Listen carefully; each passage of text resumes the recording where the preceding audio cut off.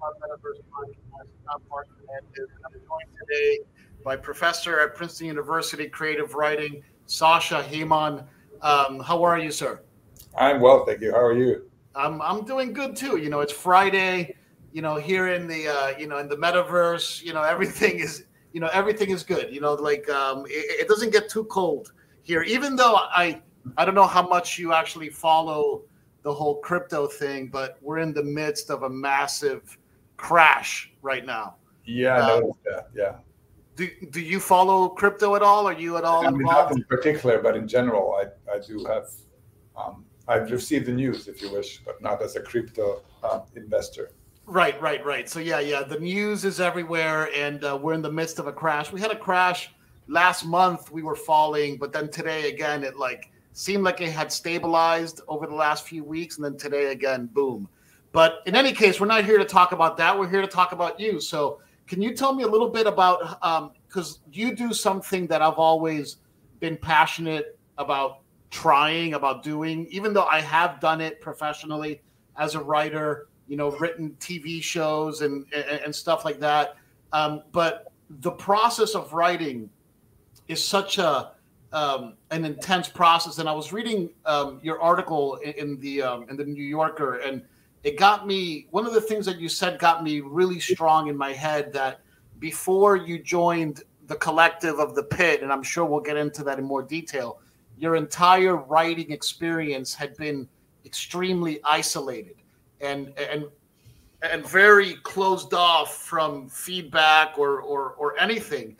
And I understand that as almost like a wish fulfillment, that I wish I had something that insulated. Can you tell me a little bit about how you sort of found that groove for yourself as a writer? Well, I'm primarily a fiction writer to this day. Before I started writing for film and television, I was exclusively, not just a fiction writer, I wrote nonfiction and other things, but exclusively, let's say a literary writer, which means that I spent a lot of time in my head and thinking up things and finding ways to say what I say, because I grew up in Bosnia and the way back. I came to the United States about 30 years ago, actually almost exactly 30 years ago. But we didn't have creative writing programs or workshops, and the whole idea of sharing your writing with other people for feedback and then building on that and all that, which is very common in this country, obviously, was totally alien when I was starting as a writer. So my usual writing practice when I write fiction or literary work is I just lock myself in the office and then I write, and then I walk around the world with that thing in my head for days and months and years and then thinking about it. And then eventually when I have something to show to other people, I show it to them. But that's not necessarily part of the process, right? Because I've trained myself, as it were, to do everything all the way to the near end of it. Yeah. And as you know, film and television are inherently collaborative arts. And so once I started writing for film with other people, it wasn't just that there were other people in the room thinking up things, sharing thoughts, and I could not just be in my head, right? Because I had to be with other people. But also there's this whole organism that is a filmmaking or television show making operation that and then eventually I meet just about everyone, from the prop guy to the people who are reading the lines that I've written. And so the whole process is externalized, as it were, from the very beginning, as opposed to the process that I was used to, where it was all happening internally, and only when it was sufficiently ready would I show it to the world. And so this kind of redirection, well, for one thing, it's more fun in many ways because you spend time with other people. I do like people generally. Yeah. And so, and particularly with people that I'm working with, Lana Wachowski and David Mitchell, who have become close and dear friends. I just would sit in the room with them in silence if I had to, just to be with them. Yeah. I saw the music video that you put together, and it, I noticed, I go, oh my God, there's the creator of The Matrix inside that video, so it was, very cool. So let me ask you one question. When you grew up, were you educated from a young age in English? Were you always writing your creative work in English, or were you writing in Bosnian? Oh, I was writing in Bosnian. I did take English courses and classes, and you know, I listened to a lot of music, and movies were not dubbed, so we could hear subtitles and see what people or hear what people say. But I was writing and operating in my native language, which is Bosnian, and so I came to the United States when I was 27 or so as a published journalist, and had also published some literary works already. So I was working in my native language. And, I'm sorry. Go ahead. No. I just that I had to switch after I came here because I came here at the time of the war in Bosnia, and at the time it was clear that I would not be able to go back. So I had to decide to enable myself to write in English. I actually, not that this is related to this conversation at all, but because I've actually been to the former. When I was there, it was still known as Yugoslavia.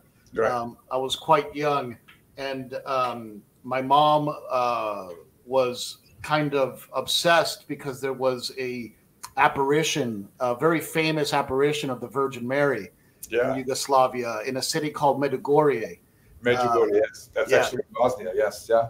Yeah, up in the mountains. Did you know about that growing up? Like, was that part of like was that kind of talked about at all? Like, it was well known. Yeah, and it was, well, what they would the euphemism they would use now is controversial. Right. The church had never quite, approved it, and there was also communists were in power, so it was a sort of a tricky situation. Yeah. I don't come from a religious family, so we had no.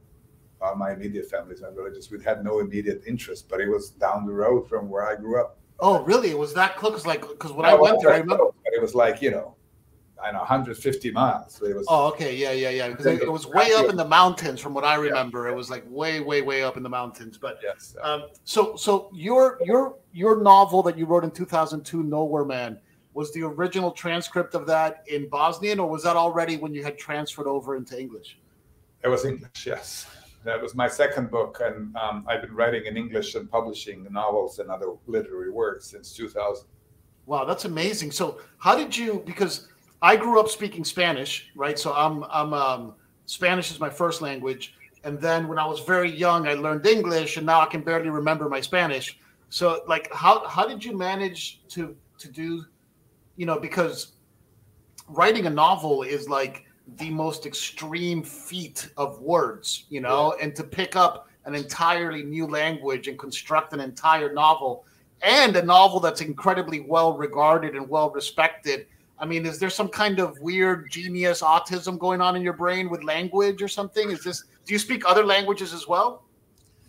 Not fluently. I know a little bit of French and Ukrainian, and also the official language of Yugoslavia was known as Serbo-Croatian, right? Yes. Which is kind of a hybrid language that was used in media and schools. But once the country fell apart, that each of the independent countries that came out of it established its own language, which is very much like Serbo-Croatian, grammatically otherwise. So by default, I speak all of those languages, right? I speak Bosnian and Croatian and Serbian and Montenegrin, but I'm not multilingual as much as I would like to be. Yeah. I honestly don't know exactly how it happened. I always wanted to talk to a psycholinguist. I knew English well enough to communicate when I came here and get a job. My first legal job was working for Greenpeace, canvassing door to door. Oh, wow. So I had to talk to a lot of people. But writing, as you suggested, is an entirely different operation, particularly writing a novel. You cannot, use your hands and wait for the other person to help you with the word that you can't remember and, all that. So I had to be in full control of language.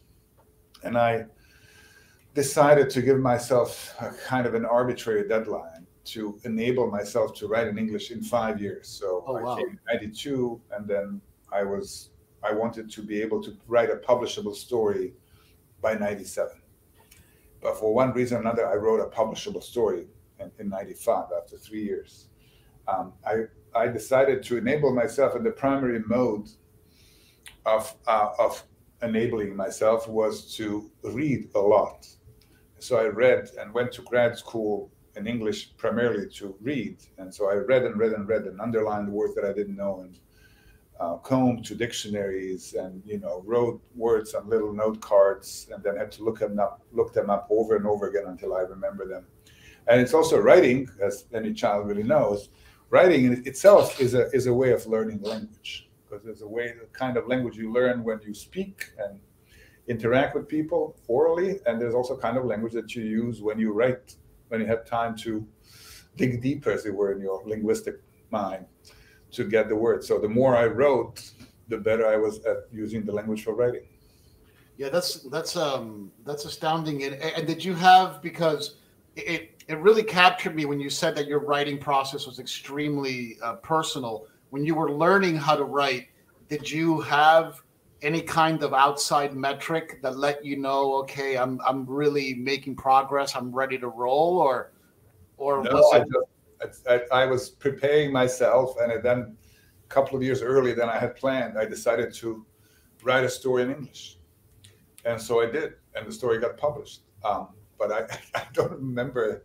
I wasn't trying out a page and showing it to people. I would just sat down and wrote a story, and it was so strange because at least once when I was writing that first story, I used a word that I was not sure was the right word. That is, I didn't really know what it meant, but I used it. So I had to look up the word that I was using in the dictionary, and it was the right word. Right.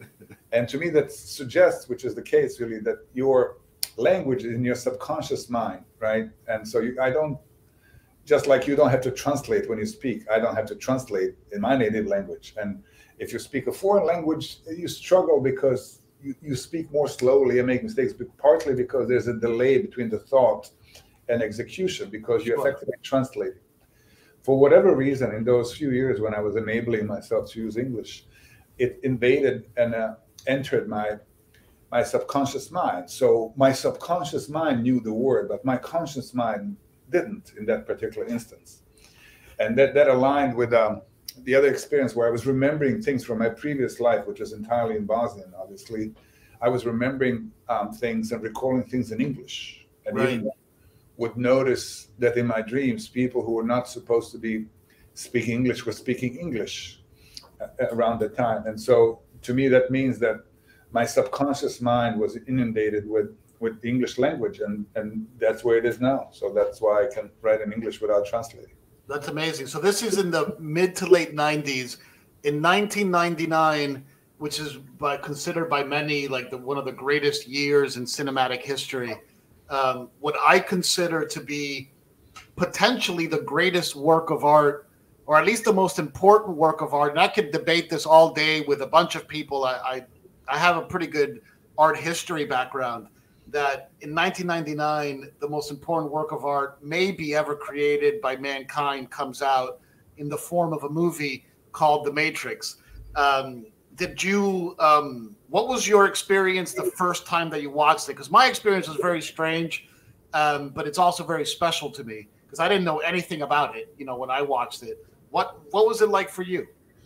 Well, I knew about the Wachowskis because I had seen Bound, the film Bound. Bound, yes. And I saw it because I had no money. I was working for, I was thinking it was a graduate school.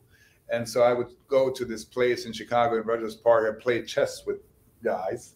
Oh, I love chess. It was the cheapest form of entertainment. And that cafe was next door to a movie theater. I was hanging out with these people, and the Bound was playing. And one of them said, "You should see this." And I have this local loyalty tendency. I like place where I live and look for good things there. So out of this kind of knee-jerk local loyalty, I went to see Bound, and I loved it. Yeah, it was excellent. So when The Matrix came out, right, I went to see The Matrix because of the Wachowskis. I had no idea. Like somehow the advertising didn't catch me. I didn't know what the movie was about. I hadn't read much about it. I could see it was playing in many places, but so I went to see The Matrix, and I mean, it blows your mind however you get to it. But I love Bound, and I use it in my classes often. Oh, really? But, The Matrix so different from Bound. I mean, visually and sort of the world building. Obviously, there are many similarities, thematic and others. We can talk about that too. But The Matrix was nothing when that obsidian, code shows up at the beginning, and Sure. It is just mind-blowing. And so I remember that it's one of my great film experiences, right?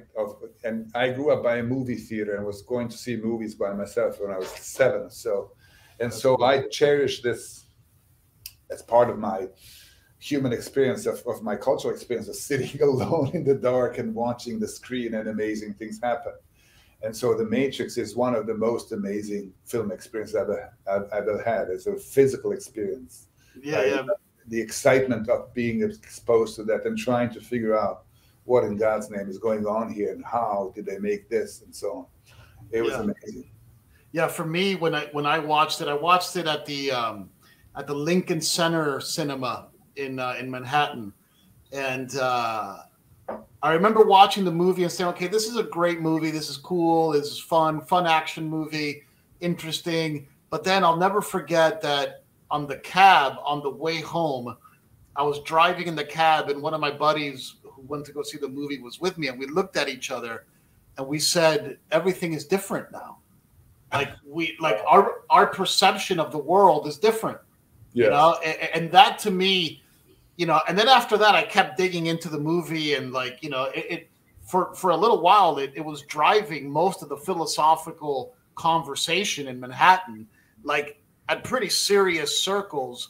You know, the concept of the red pill and the blue pill, and all of these deep kind of concepts about control and willpower, and all of these incredibly deep notions were born out of this, piece of art. And not to mention from a technical perspective, because film is a very technical art form. From a technical perspective, it completely rewrote the entire book. That even to this day, it's very difficult to watch an action movie that's like 17 layers detached from The Matrix and not see its influence on it. It's quite astounding. So was the first time that you got a chance to interact with Lana and Lily, was it when you got brought on to Sense8? Was that like, or did you already like meet them prior to that? No, we were already friends. In 2009, I believe, they were developing a project called CN9. And the project was, what they were doing, they were interviewing people because the premise of the project was to imagine what the Bush years would look like a couple of generations later. And so they sort of would have been a pseudo documentary where people 80 years in 2089, right, would be reflecting upon the Bush years and what happened in Iraq with a kind of like historians. And they would have been digital historians because all of our devices would have been, matter for archaeologists or digiologists of that time to look at that. And so they were trying to develop this project. As part of it, they were talking to people who they thought had to say things about the Bush years and war in Iraq. And so they would bring them to their studio in Chicago. And this included Ariana Huffington and Cornel West and Jesse Ventura, the governor of Minnesota, and the ex-wrestler who was anti-war, and many other people. And someone had gave them a book of mine that I wrote. It was published in 2008, The Lazarus Project. The Lazarus Project, yes. Engages with the issue of the war in Iraq and those things. And so they liked the book, so they invited me to interview me for that, to talk about it. Interesting thing. And so, as you can see, I have no trouble talking. Right. So I was invited. We had this lovely day-long interview, which they shot, and they also dressed me up. And at the end of each interview, we had to pretend to be those future historians. So they dressed me up as someone who looks like a historian. It meant little lights along my bald skull. Oh, nice. A trippy shirt with a pendant with a kind of a green stone. I looked like Isaac Hayes, and I was very handsome too. And so I liked that. And so we became friends quickly after that. That's and excellent. Their studio was a couple of blocks away from where I lived in Chicago. And then we started spending time together. And I know their family very well, with their parents and other sisters and the whole crew. And so then when they were working and preparing Cloud Atlas, right? Mm-hmm. Excellent. Writing, I talked them into letting me sit in on the whole process. Oh, wow. Let me report about it for the New Yorker. Oh, excellent. And as you well know, they never did any publicity for the Matrix, and they seldom get interviews, and there are really no articles about them. Right. And they trusted me as a friend, and I talked, and the New Yorker editors were beside themselves with the possibility. So I was, there, the fly on the wall while they were making Cloud Atlas, from the script stage and the financing stage to the shoot and even a little bit of post-production. And I wrote a piece about it for the New Yorker.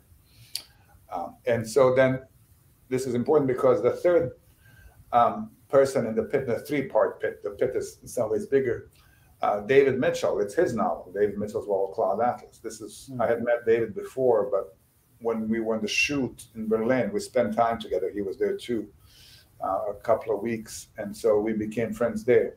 So then, after the first season of Sense8, Lily dropped out, and Lana invited David and me to contribute in the writer's room, and we were credited as consultants. And then when we were supposed to write a third season, but then the show was canceled, so we wrote a finale instead to wrap it up.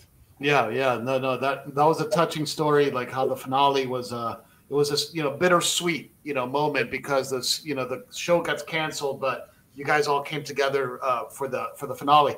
How was, because this is only for me as like a film nut, somebody who's worked in the industry and admire their work so much.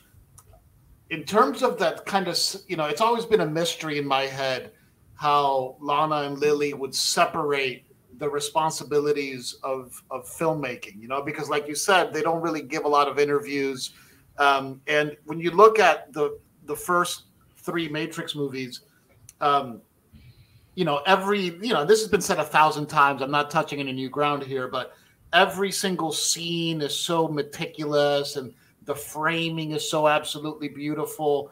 And typically when you have a duo doing, directing, like the Coen brothers, for example, they tend to kind of separate the responsibilities. Like one touches the technical side and one is more focused on the actors. Was that the case with the Wachowskis, or no, were they more cross-pollinating? They did everything together, from the conception to the storyboarding to everything. And I mean, people have noticed this before, but they could, and I've seen it too, they would be sitting during the shoot and shooting the scene and watching the things at the monitor, how the actor is performing, whatever, and then they would not talk. They would just get up and split and go and talk to, one would talk to one actor, another one to another actor, or one of them talk to DP, another one would talk to someone else, because it looks like magic. So they had a telepathic communication. But when I asked them about it, they said, well, we spend so much time talking about it and preparing that we don't have to consult. It's already all worked out with them together. And they had been doing that since the age of, when they were little kids, when they were, I think, Lana was 10 and Lily's a little younger. They wrote a 350-page game because they didn't think that... they wrote a game? They wrote a game. Oh, like, wow. A la Dungeons and Dragons. That was a little too simple for them, so they wrote a game. Was that ever published? Is that ever? No, I think I've never seen it, but it does exist. I mean, a lot of people remember it, but they wrote a game because they devised their own rules. You can see how the connection with the Matrix for the game, especially with the new Matrix. Right, and so they devised their own rules and their own. And this was, like Dungeons and Dragons, not a computer game or a video game. Anyway, they when they were working together, they were one mind with two bodies, really.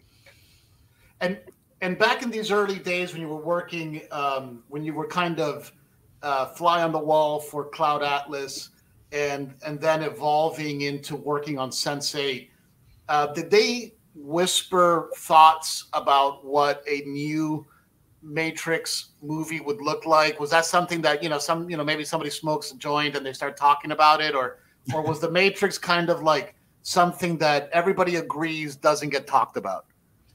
It wasn't they agreed. It's just I can't remember if I ever explicitly asked them if they would do another one, but it was clear that they wouldn't. At that time, they had no interest in doing that. They moved on to other things, and they were not into any kind of franchise model or anything like that. They had other things to do.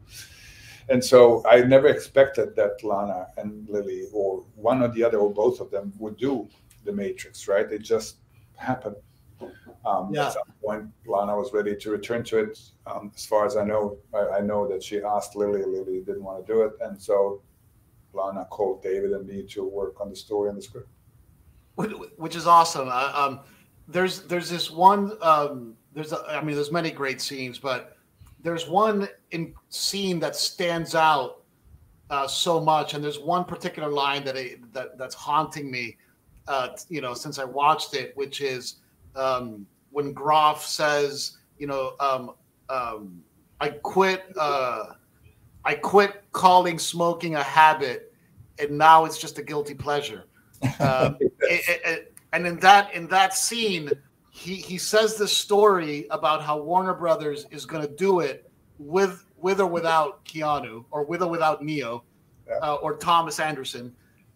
So he better get on the boat, or they're going to make it without him.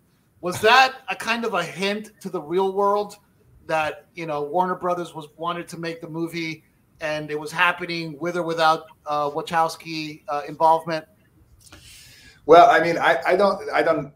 To this day, I'll tell you this: I've never met anyone from Warner Brothers. That's a great answer. That's a great answer. No, I don't know. I mean, because Lana was always dealing with them and the producers and James McTeague, right? The writers are relatively unimportant in the process, and also there's no reason for us to talk to them. But also, Lana protected us from dealing with the suits, so it's kind of a privileged situation. But I do know that there were ideas and there were script versions for the possible, continuation, because Warner Brothers owns the intellectual property, right? Sure. They couldn't make it without. Of course, they could have made it with Lana and Lily. One of the biggest movie franchises in the history of humanity. Yeah. Absolutely, yes. And so there were some attempts, but honestly, I do not know how far they went and why they were not made and what exactly happened, other than kind of obvious thing that it's so. The whole world of the Matrix, the trilogy, came out of the Wachowskis, and just no one liked them, quite simply, right? So the only people who could make another one were the two of them, or at least one of them now. And so I don't think that occasionally, as far as I know, they would ask Lana if she wanted to do it with Lana and Lily, and they would say no, and then nothing would happen. Yeah, so it was. The reason it was made, it was not because of Warner Brothers pressure, but because Lana decided she wanted to do it, and then she did. That's awesome. Yeah, because obviously after you've seen the first three movies, maybe 100 times each, it's like it goes beyond movie, right? It's like some other thing, right? It's kind of like Star Wars and stuff like that. So when I was watching it for the first time, that scene stuck out. First of all, it's a great scene, because you have Thomas Anderson's business partner, who's kind of like like the money guy, like in the operation, obviously with hints towards Agent Smith, reciting his very words when you first see him, a statue of Agent Smith in the background. I mean, it was intense, it's hard to find another word. And then when he gives this dialogue about Warner Brothers, you're like, whoa, like this just became so real, because like in the last three movies, Warner Brothers was never even like a thought in the mind. It was such a kind of agnostic universe, and then it got focused into reality so quickly. Is this something that you guys, that particular scene, was that something that you touched, or what was the script pretty blank when you got into the project, or was there already kind of a skeleton? When we got into it, David and I mean, Lana had the opening scene in her mind and the premise of that Neo and Trinity want to get back together, and the story of the movie is they're getting back together. That was the idea, and resurrecting as a couple, and resurrected by love, as it were.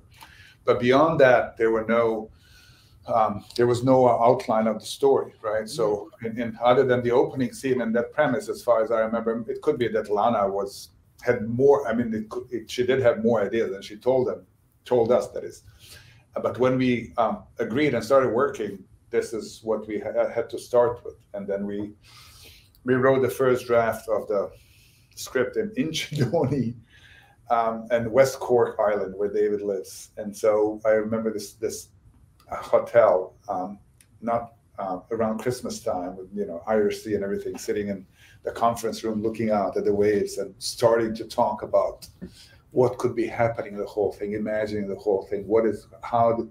How the Matrix universe evolved, what happened in the real world, and what happened in the Matrix, right? What shape does the Matrix have now? How does it work?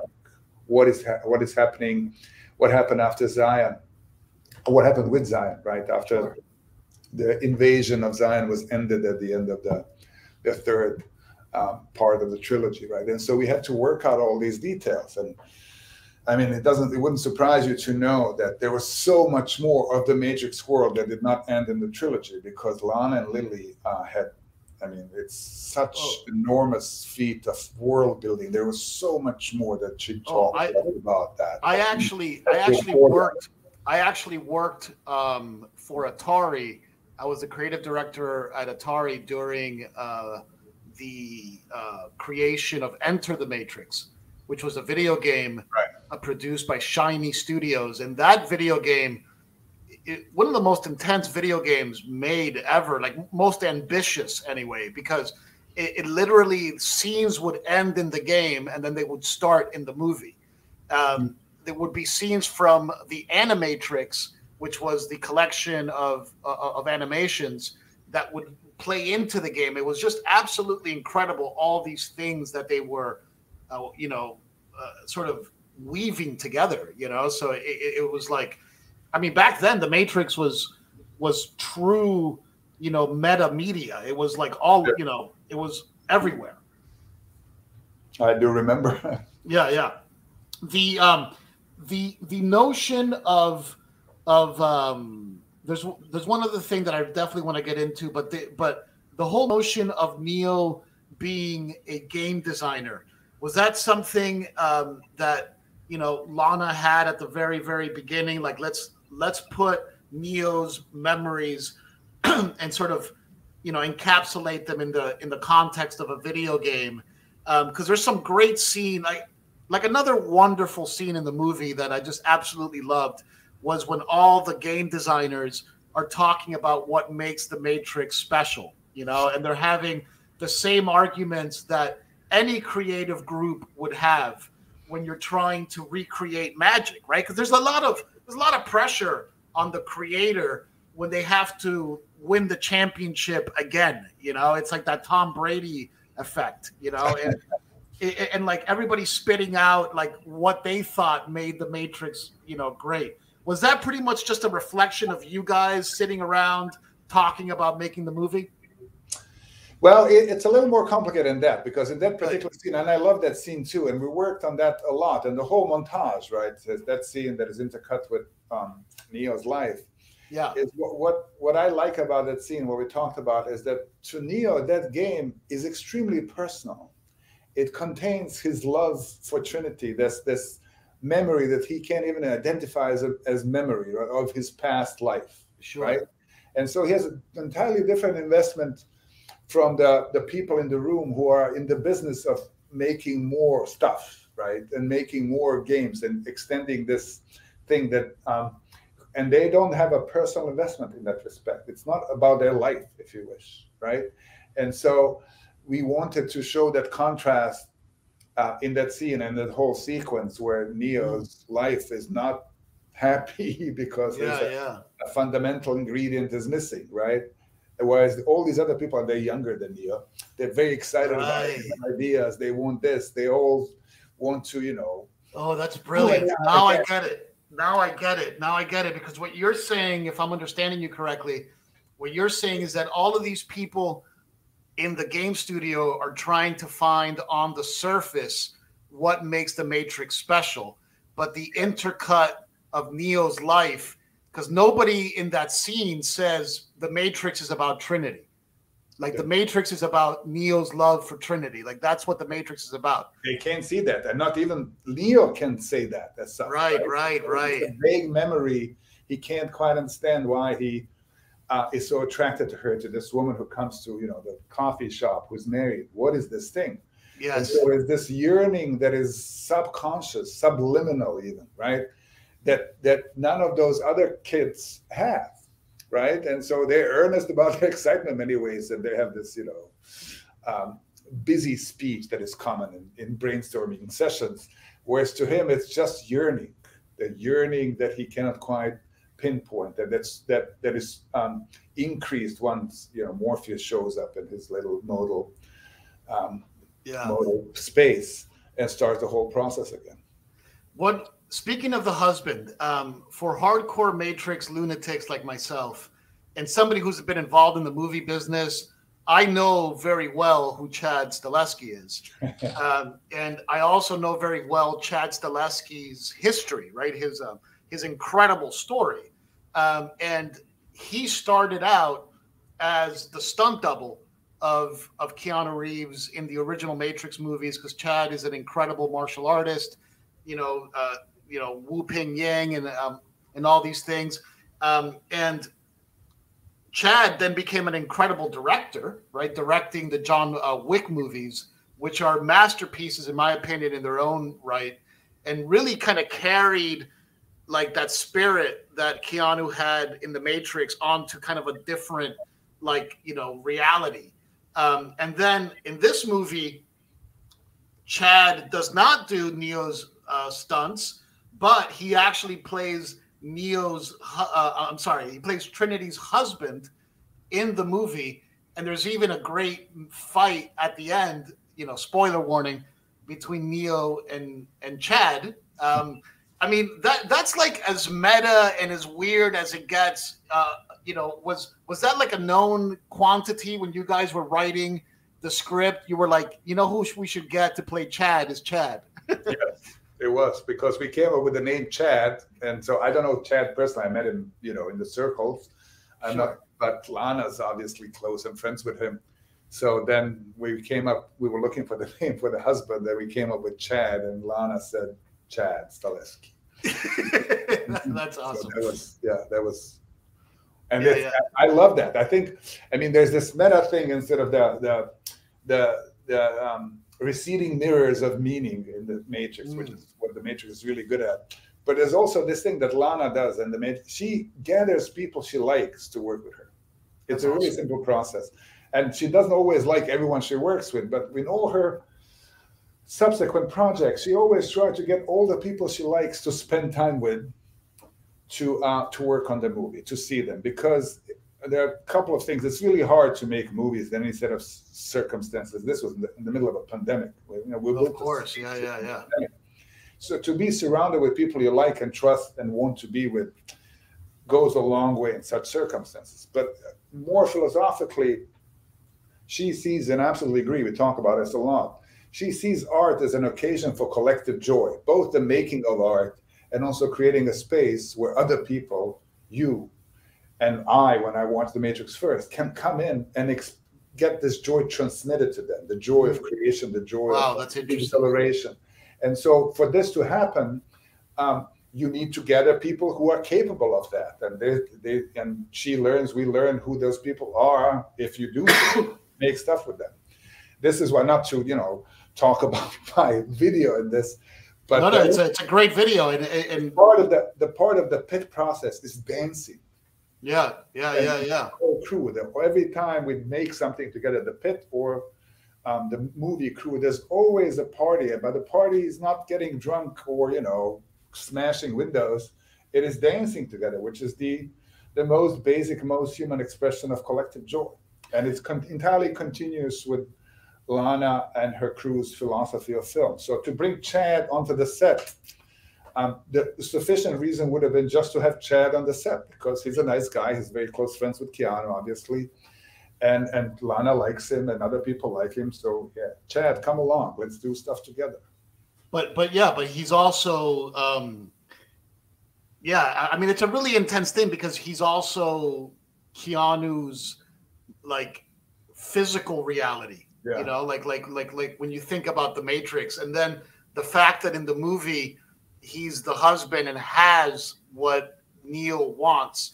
it's like you kind of have to know the backstory and you have to know who that is a little bit. But once you do, you're like, oh my God. And like, I've interviewed Chad. So like the second I saw him, I was like, oh my God, you know, there he is. One thing that I have to ask, again, because I'm a little bit of a nerd on this stuff, is I did notice that Wu Ping, who obviously is a very old, you know, he's, you know, I believe he's 80 years old at this point. Wu Ping's orchestration of the action sequences in the original Matrix and in the next two sequels was so influential that like Quentin Tarantino built Kill Bill completely around the ballet that Wu Ping brings to the table. Now, was Wu Ping not involved in this one because of age and he's more retired nowadays, or honestly, I don't know. That's it's part of the, you know, pre-production that sure. It's Lana's domain. I don't have input there, and I haven't heard any stories about that, so I cannot honestly tell you one way or another. No worries. It's just, you know, like after I learned of Wu Ping through the Matrix, I saw everything he did. I you know, IP man, the guy is just a master of that art of violence, you know, and like he makes it look the choreography of violence. Yeah. It's absolutely astonishing. So one thing that I'm very curious about, because when I watched the video, and I'll put a link to the video in the description because it is actually a very cool video, because I was expecting a music video, but what I actually got was this window into a group of people creating together and having fun together. Oops, sorry, that was my mistake. Sorry about that. What I saw was a group of people creating together. And it's kind of like, talk about fly on the wall. It gives you a little bit of a fly on the wall feeling of the creative process. What was this shot during the Matrix, or was this Sense8 time? No, actually, it was shot in September of last year when I was in Berlin at the very end of the Matrix production. I saw this when I saw the final cut. Really, there's some post-production details, but that's when I saw it. But we were working on some other ideas. We have a couple of things in kind of development. They're spec things, so they're sort of, you know, it's not pressing, so we take long breaks between sessions. But I was in Berlin, and we sat down and were developing some ideas. And so it was work. It was not stage in that sense. We were developing a script idea, but it was not for Matrix or Sense8. Unfortunately, I don't have footage of that. I wanted to. I had already made that track, so I wanted to shoot that. And so I asked, in fact, the crew that was shooting the making of John Wick, because Keanu was making John Wick 4 in Berlin at the same time, and it was also the same crew that was shooting the making of the Matrix, and they're friends. And so I asked them to do me a favor and shoot some footage of the pit in session. That's and then cool. The dancing, so I could cut the video from it. And then, as a professor of creative writing at Princeton, what's kind of your approach to sort of teach the next generation of writers creative writing? Like, what are your kind of pillars in the methodology that you impart onto your students? I teach creative writing, fiction writing, and also screenwriting. So, and in fiction writing, it is somewhat different because I get students who read books, and so they have kind of experience, but that also it is a smaller group than the students who have been exposed to visual art, particularly movies, right? You're very hard pressed to find a student who hasn't seen a lot of movies, or at least been exposed to screens, and so they primarily think in images. Whereas in literature or fiction, it's the matter, right? The material is language primarily. Whereas in screenwriting, language plays a role, but we are developing a story that is only actualized on the screen. Sure. And because they're young, they have not made films. It's hard for them to conceptualize what it would look like if this was made in a movie. And so while we read stories and literature in fiction class in screenwriting, I show them a lot of films. Yeah, my professor at NYU, because I went to film school at NYU, My professor always told me this one little thing that stuck with me, and it's been said a million times, but it's like you said, it's a conceptually very difficult to grasp, is that when you're writing a script, you have to pretend that you're able to tell the story with the sound off. You know, that like everything that you're writing is important to pushing the story forward without the necessity of dialogue or sound. Yes. And so only what can be seen should be in the script. Yeah. No, that's very interesting. And do you have other screenwriting projects that you're kind of midst, production on? Is there anything coming up? No, I mean, we work on a couple of spec projects, a possible film and a TV show, and I have a script that I hadn't worked on a little bit, a solo script, which is in Bosnian. Oh, nice. But I hadn't returned to it for a while because it's a spec script, no one's waiting, and I have all these other projects running.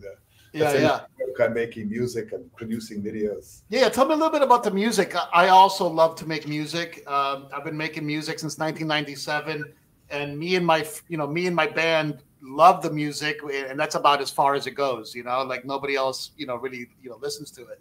But we have the albums up on Spotify, so like I understand that. What's the name of the band? I'll look it up. It's called Ron Revog, RON space REVOG. It's the word governor spelled backwards. Okay. Yeah. Because like when I was a kid, like there was this one interview John Lennon gave where he used to say that he used to walk down the street and like look at signs and read them backwards in his head. It was like this kind of thing that he would do. And I noticed that I would do the same exact thing, so I took the word governor and spun it backwards. Anyway, I love making music. I play guitar every single day of my life. It's like how I relax. Do you play guitar? Like I've noticed a bass and a guitar back there. Yes, I have a keyboard around there too. Well, my story is a little different because I took about a 30-year break from doing music because I used to have a band in the late 80s, and I sold the guitar when I was coming, and the amp when I was coming to the United States. And then kind of just had an acoustic guitar, would play the Beatles songs to my kids and such. Right. But then within a week of the pandemic being declared and Princeton dismissing students, I bought a guitar and an amp and some pedals. Oh, wow. Because I understood somehow it's going to last for a long time. I'm going to go crazy and I should play some music. And moreover, I could actually return to it because this is an opportunity. Because my author career was canceled, just like everyone else. No touring, no lectures, no readings, no interviews, none of that. It was an ocean of time ahead of me. So I got to it, and then pretty soon I wanted to record music.